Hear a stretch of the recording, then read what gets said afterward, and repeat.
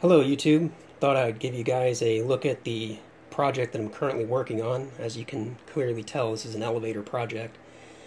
This is for a class that I'm involved in this semester, and the requirements of the elevator are that it has at least 3 floors.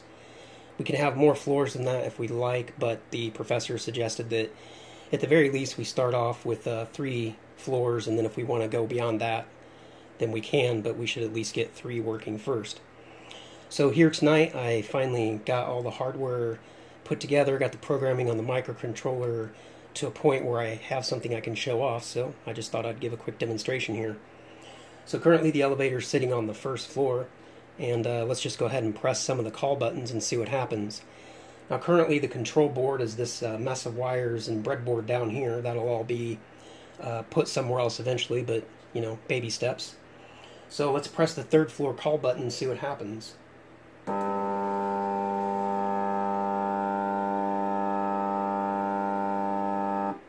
So as you would expect, when you press the 3rd floor call button, the elevator goes to this location up here, which currently I'm calling the 3rd floor.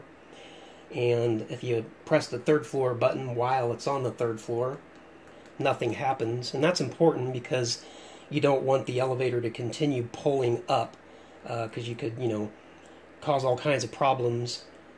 So from the 3rd floor, if we press, say, the 2nd floor, and you can see the elevator lowers down to this position here, which I'm calling the 2nd floor. This is all being driven by a Nema 17 stepper motor. I have the motor mounted up here on top of this box. I didn't build this box, I just bought it just like it is.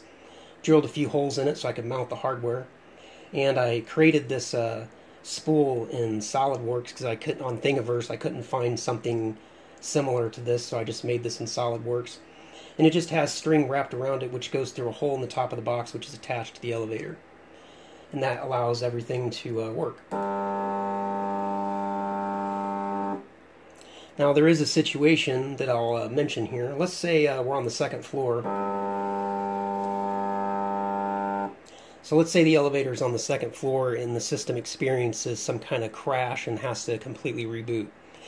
When it reboots, how does the elevator know where it's at?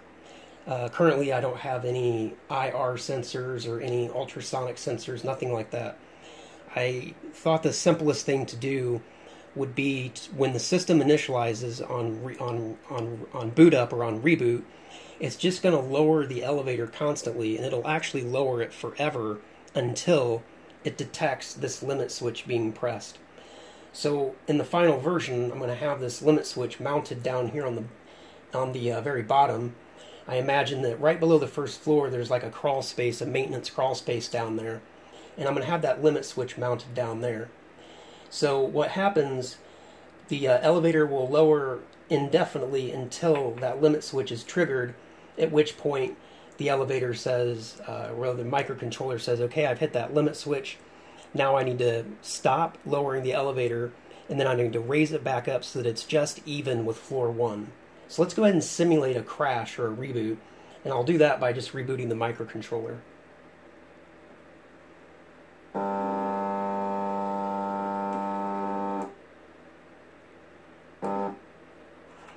So when the system crashes, reboots like that, it just goes down, hits that limit switch, detects the limit switch being pressed, and then raises the elevator back up so that it should be dead even there with floor 1. And then from there you can continue normal operation, go back to floor 2, go back down to floor 1, and so on. So that's where I'm at on this project, and I just thought I would put this up on my YouTube channel so you guys could see it. Hopefully you found it interesting. If so, let me know, and maybe I'll do more videos on this topic.